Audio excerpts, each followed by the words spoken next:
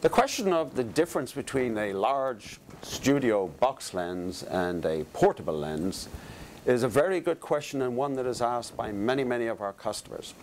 So I'll try to give you the essence of the difference. And the difference really is the design criteria. For a studio box lens like this is a top-of-the-line high-definition lens, the central design priority is highest HD performance possible. And to do that, the optical designers will resort to every optical technology that they know. No holds barred, they go all out. They start with large optics. The input glass is this size on a lens like this. That's sensitivity. After that, it's many, many elements, up to 3 dozen in a lens like this. Every element gives them a new design freedom to fight some of the aberrations and do optimization of many parameters that contribute to the final aesthetic of the image. As a consequence, you end up with a large, heavy lens. A lens like this is 50 pounds.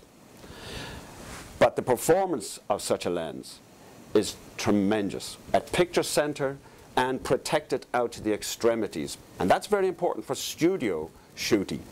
Studio shooting, a talk show where you might have celebrities who are sitting anywhere in the image plane, the 16:9 image plane.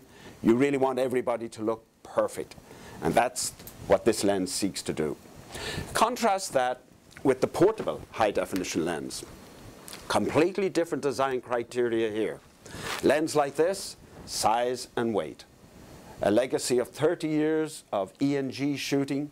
Today, there's no E&G lens from any manufacturer that's over 4 pounds.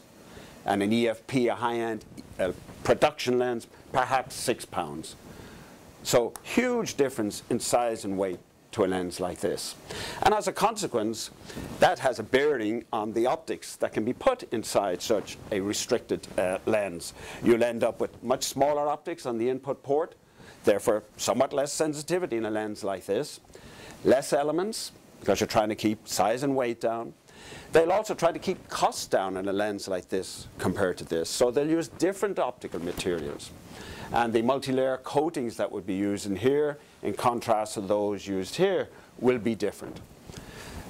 The ultimate end of the design of a lens like this is optimization in the picture center, which is so crucial in news gathering. You really want everything to be very good in the center and some relaxation of specifications towards the extremities.